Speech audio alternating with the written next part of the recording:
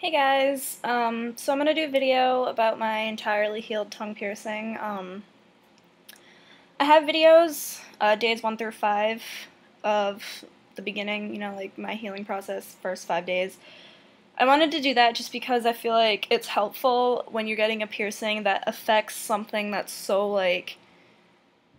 it's, what's the description? Like, a piercing that, it affects the way you eat and the way you talk and all that, and so, sometimes you need to know, what it's going to be like in case you have something that you need to do or somewhere that you need to go and you can't really be talking like you have, marble mouth because your tongue is swollen.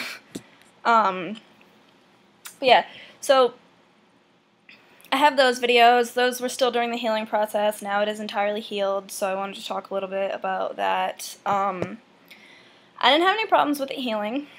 There was no bumps or any of that. There was no, unusual anything. I mean, obviously there was swelling because tongue is going to swell, but it, just went, down after a week. I want to say it was a week, and then the swelling was, finally, entirely down, which was good.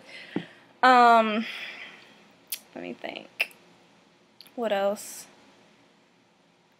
Changing it for the first time. It wasn't that bad. I thought it was going to be kind of weird. I thought it was going to be hard, but it's really not all that hard to take out and then put back in. I could do a video on how to change your tongue ring. If anybody is interested in that, just let me know. I'm not going to do it if nobody's going to watch it. So it was pretty easy. You just kind of hold down one end of the bar, unscrew the top, take it out, put the other one in, screw the top back on. I don't know, it was really simple, I think. As you can see, I don't have a lisp anymore, so the lisp does eventually go away, which is nice. Like everybody says, changing it to a smaller bar, much easier. At first I had the longer bar in, and I was planning on keeping it in, and I was like, this isn't so bad, but, whatever, da-da-da-da. And, when I would eat, I would bite on the bar because it was longer, which was kind of a pain in the ass sometimes.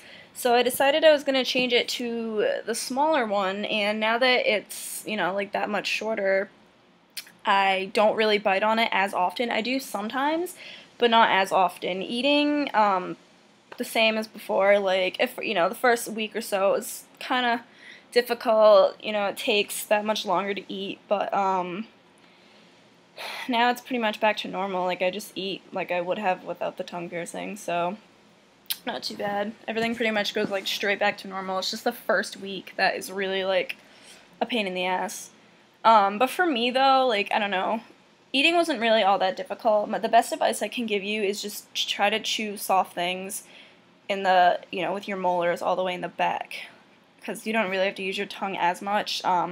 Things that I ate macaroni and cheese. I went to KFC with my best friend and got potato wedges and their mac and cheese, and I ate pastas and soup and lots of cheese. I know you're supposed to stay away from dairy, but I didn't have any problems. I didn't have any yeast growing and such. So if you want to have dairy, it is kind of your own risk, because it is a possibility to grow yeast. So I'm not going to say don't do it, and I'm not going to say do it. I'm going to say do what you think is best for you.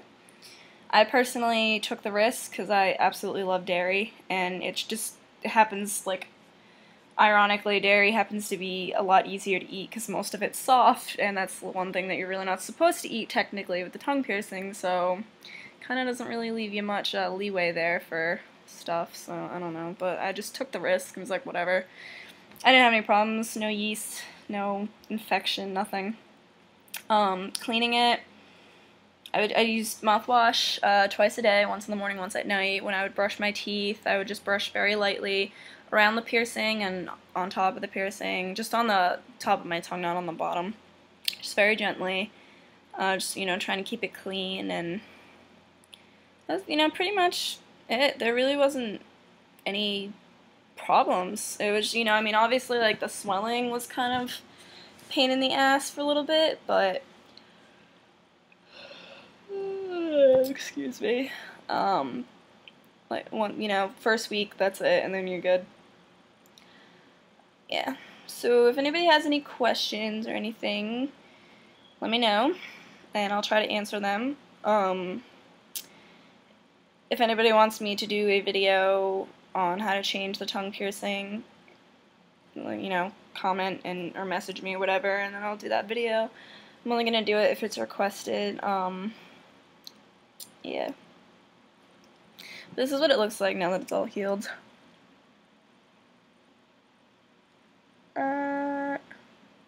Tongue is back to normal. Hole looks fine. There are no like bumps around it.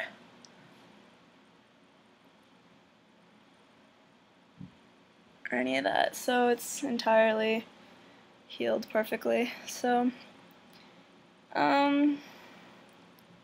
yeah, so I guess that's really all I really have to say for right now. I can't think of anything else. Alright,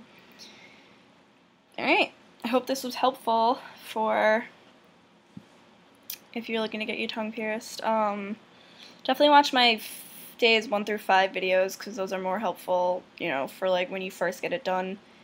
And it's more helpful to see it while it's actually healing than to hear about it afterwards, which is why I did those videos. So, yeah. Alright, I'm gonna stop blabbing on now, and I hope you guys liked this, and thanks for watching. Subscribe.